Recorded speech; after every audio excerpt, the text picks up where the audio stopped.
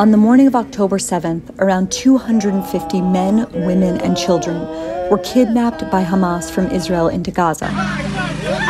That was 118 days ago.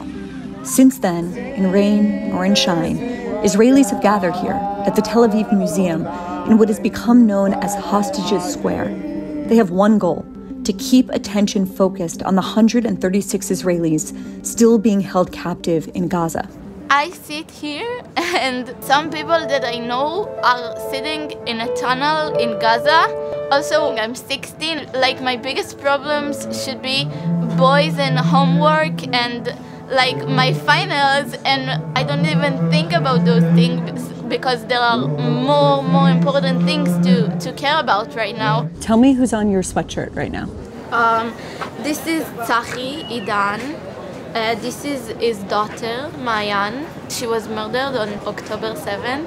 They were in the safe room. Yes. And the terrorists came and they shut the door. They asked them to open, but they didn't open, so they shut the door. Open the door!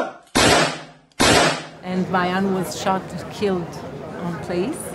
And then they made a live on Facebook with all the family. They filmed them for hours sitting. You can see Tzachi's hands are still with his daughter's hand, blood on his hands. And then they took their neighbors, Omri's family, and they were all together for many hours, still broadcasting everything live.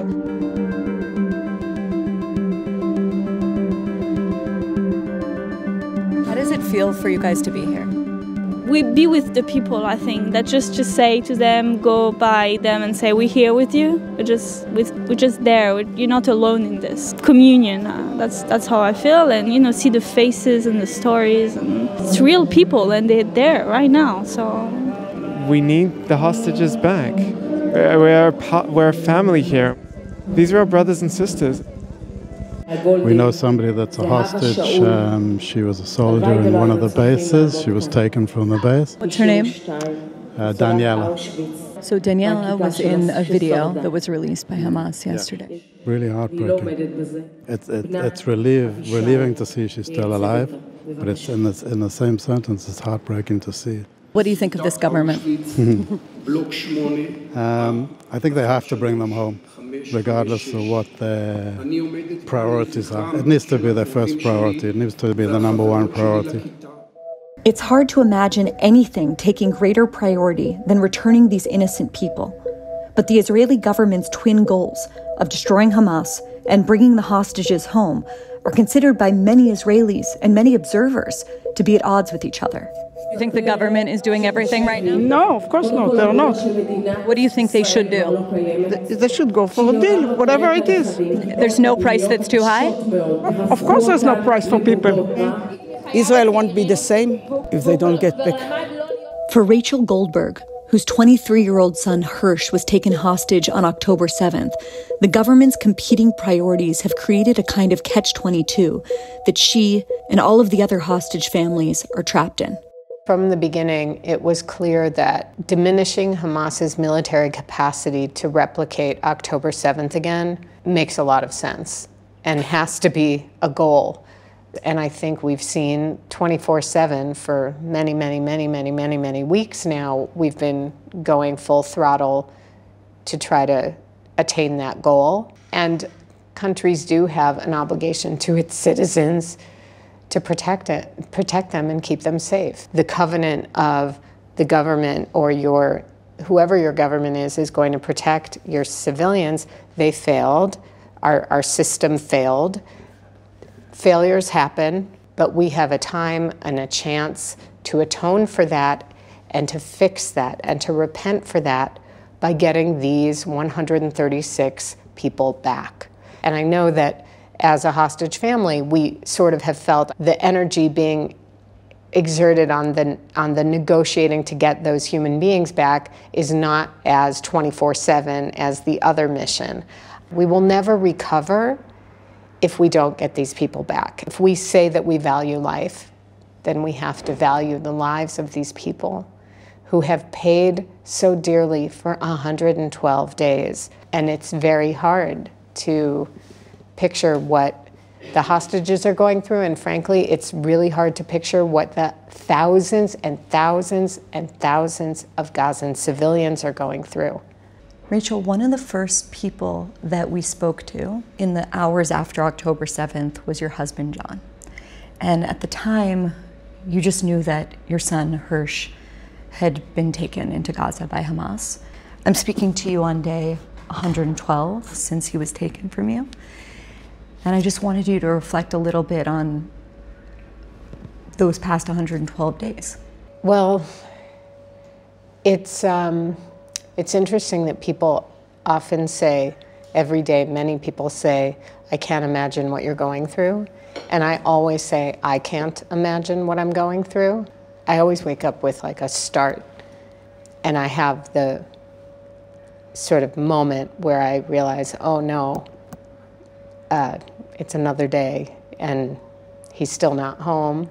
And I say, there's a traditional prayer that some Jewish people say upon wakening that is thanking God for giving you back your soul to have another day. And I say, let today be the day.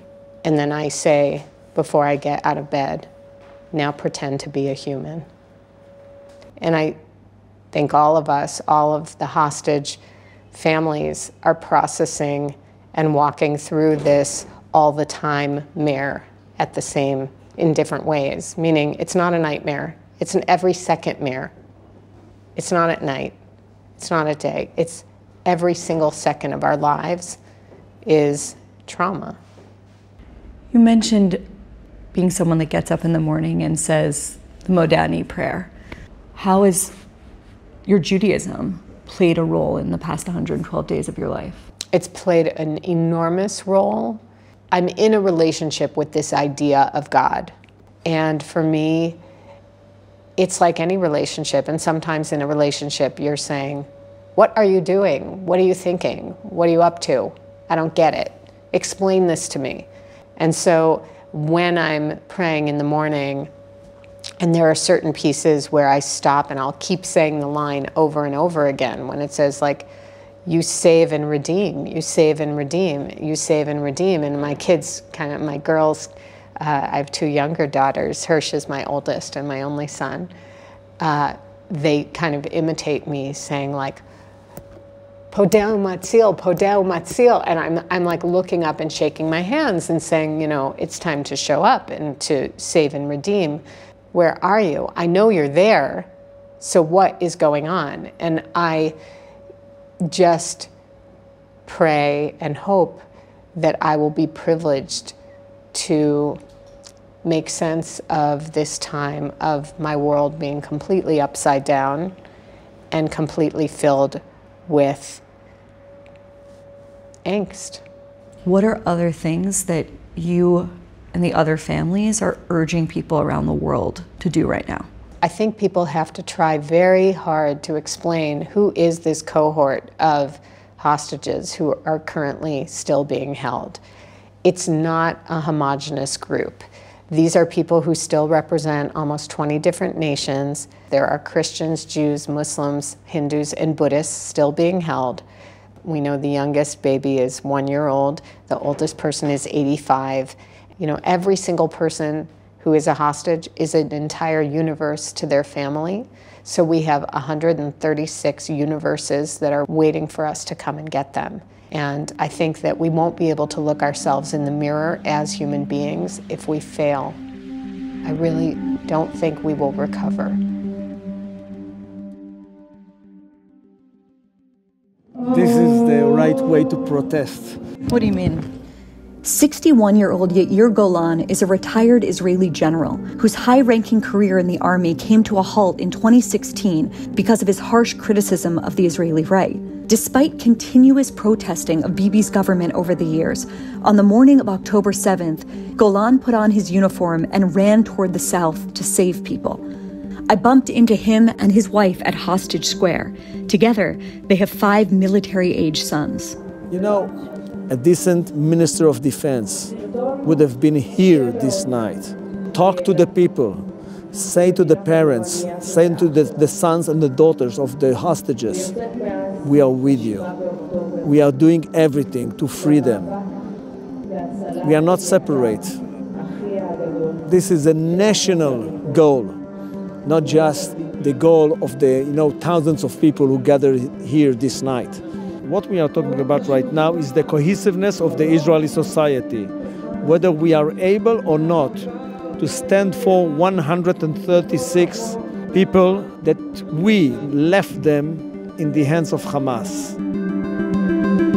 It's easy to have theoretical, abstract conversations about which war aim is more important. But when you are standing in Hostage Square, there is only one answer. Bring them home.